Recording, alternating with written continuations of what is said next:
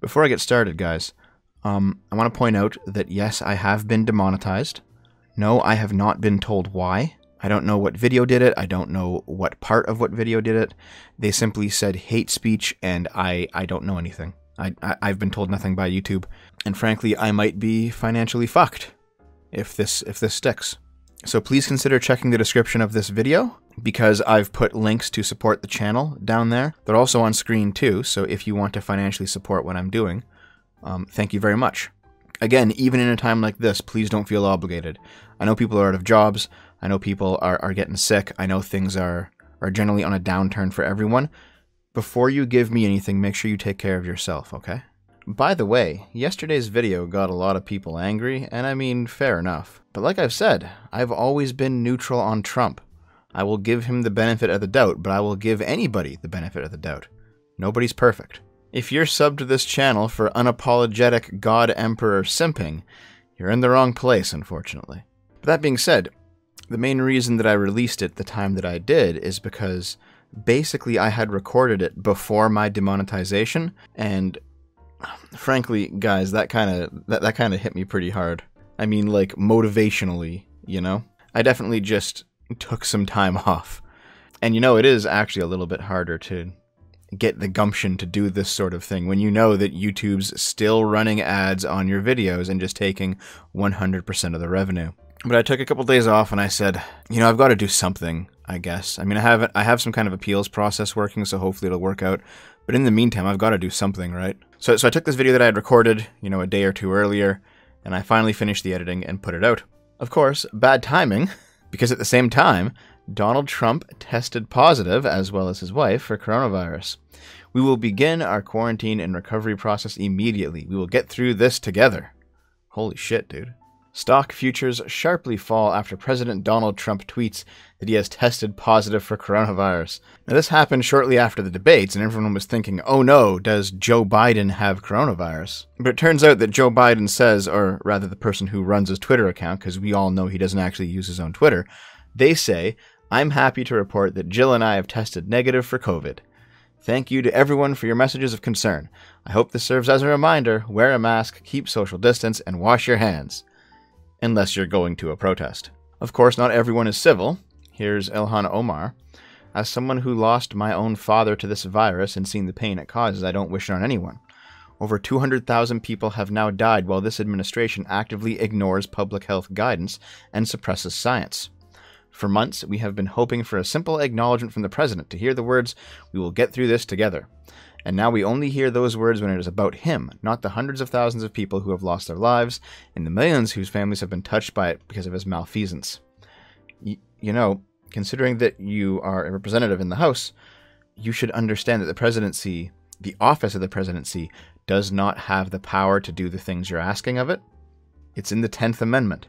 The states have to handle this, the state governors, the state governments. The President of the United States and Republicans in Minnesota are actively spreading a deadly virus. They are a risk to the public health of my constituents and our country. Republicans are the ones that are spreading the virus around, not the protesters. And yes, we're going to be going back to that protester well quite a bit, because there's going to be some serious problems here. Republicans asking for decorum and empathy like they didn't wish violence on protesters, Lamau. Also, he's a white supremacist running a fascist government, and 209,000 people have died due to his mismanagement and peddling that it's a hoax.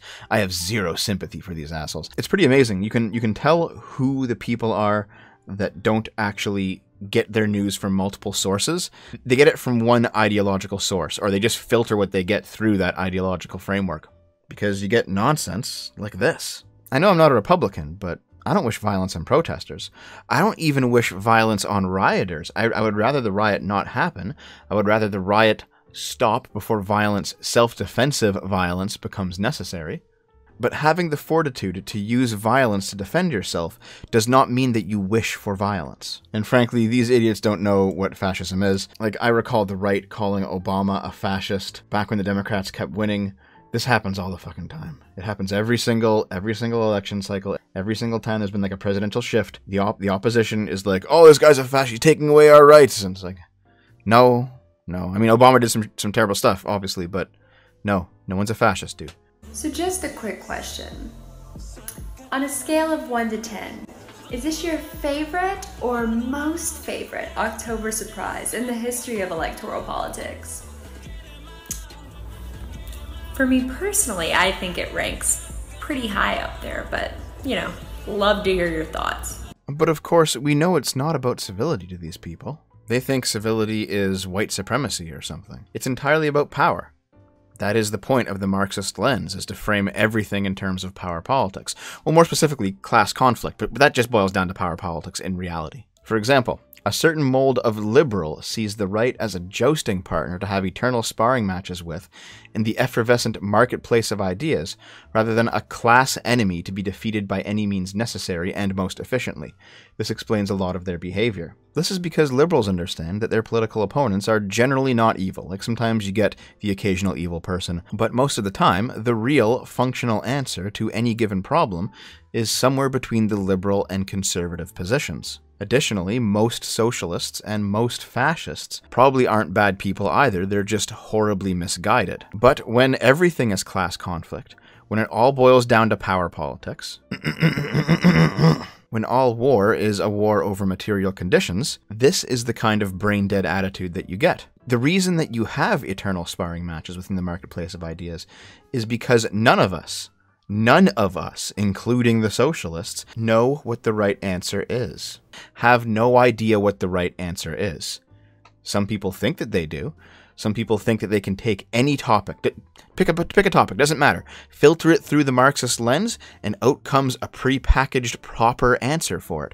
But of course, in reality, that almost never actually works. You find the truth not by following a dogma, but by taking every single fact you can and clashing them against each other until what remains is a pure product, the truth. That is what the marketplace of ideas is. And that is why you need those eternal sparring matches. To simply view those who oppose you as your eternal enemy, even in those cases where they're factually correct, means that you're not interested in truth, you're interested in power. And of course, this squirrel person here is kind of a known socialist on Twitter, and they post their own take along with some other takes from neolibs who are wishing Trump a speedy recovery. And the message is clear.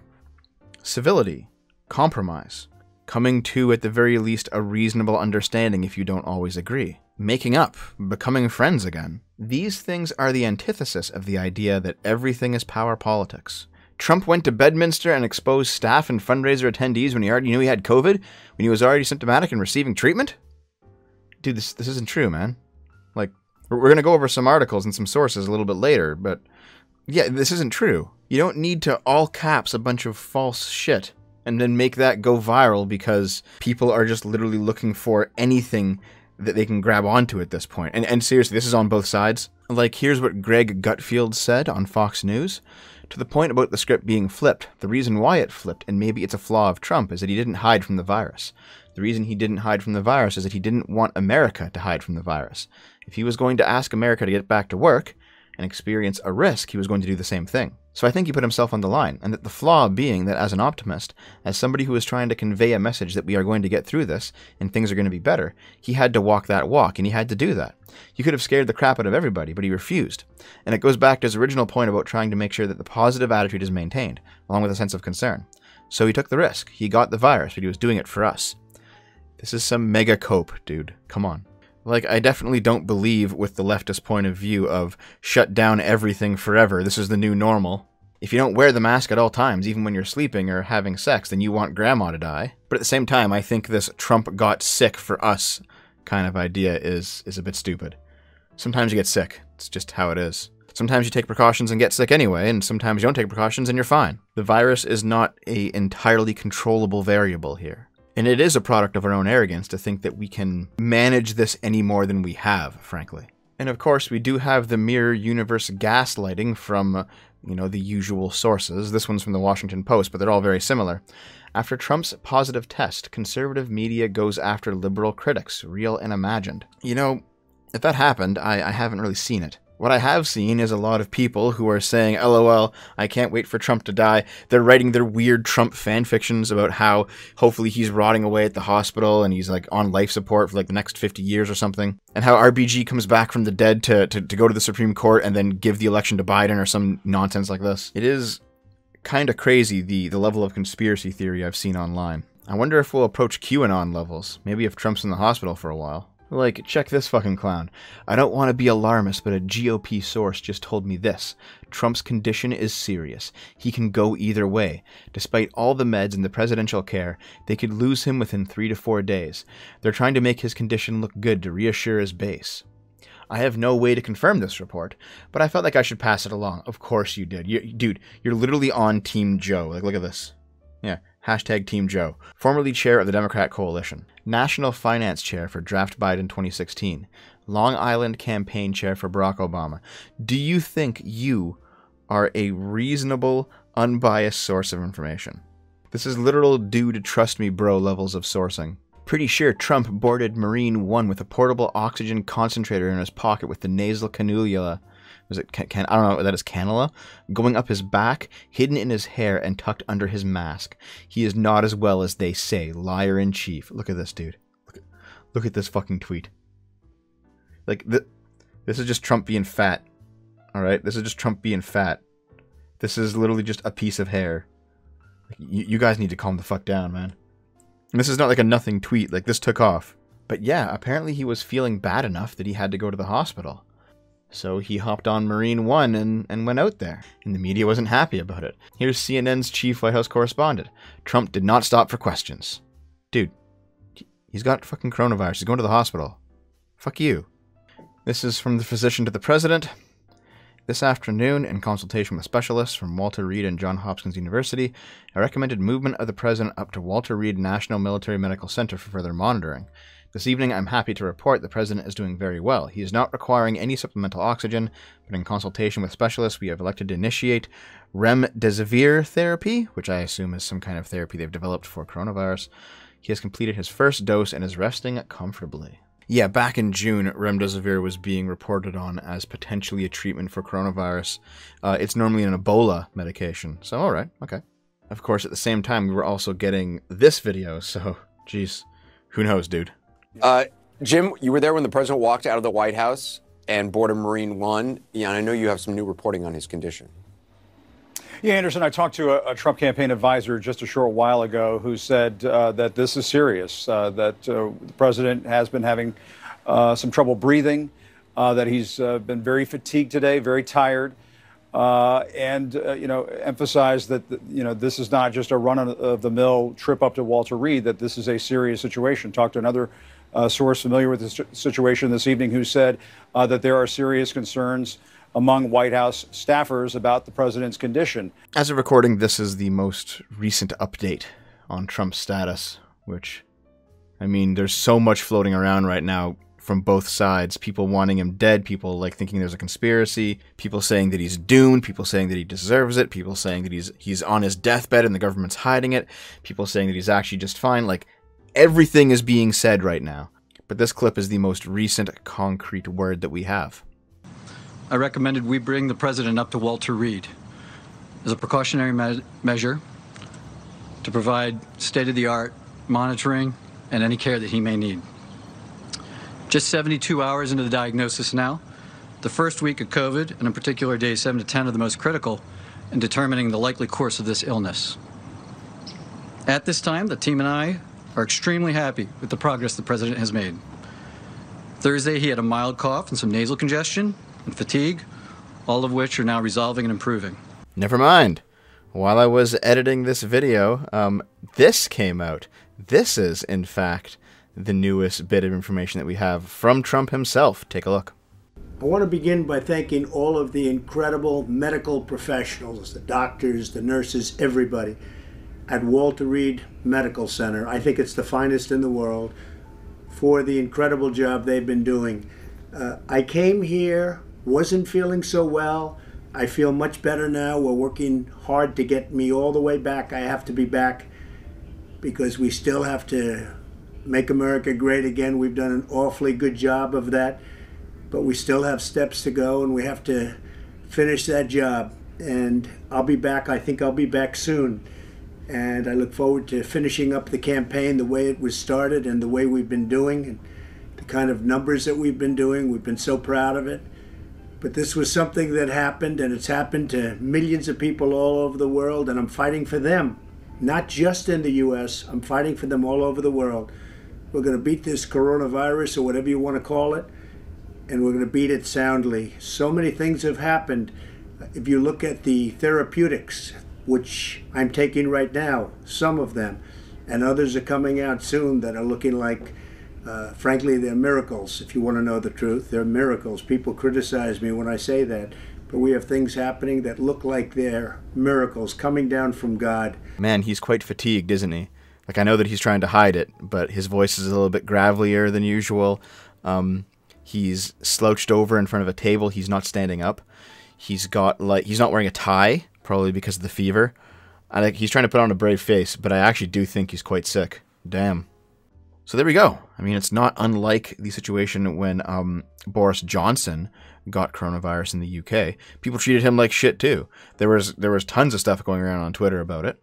From the so-called more compassionate side of politics that apparently cares a lot about everyone's health and well-being, when it comes to their political opponents, they just don't give a shit. I recall seeing nobody except the most vile people on the right dancing on RBG's grave. And yet, it seems to be every single leftist, like every single leftist with only a few exceptions, that are like, I hope Trump dies, dude. Hashtag COVID caught Trump. It's honestly disgusting. It reminds me of the way that the old right behaved during the Obama era when they wanted Obama dead. However, what people are focusing on are Trump's behaviors leading up to his getting tested.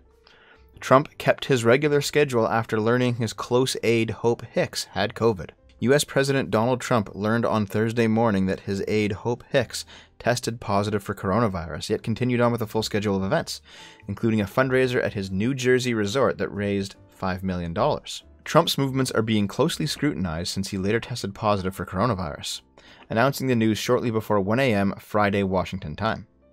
The White House has not said when Trump first tested positive for the virus, but Trump said on late Thursday he was awaiting the results. In between learning the news of Hicks's infection Thursday morning and announcing his own early Friday, Trump stuck to his prepared schedule. It is not known whether Trump was tested Thursday morning after receiving the news of Hicks's positive test. As soon as he found out he was tested, and as soon as he tested positive, he went into quarantine, said Larry Kudlow, his director of the National Economic Council.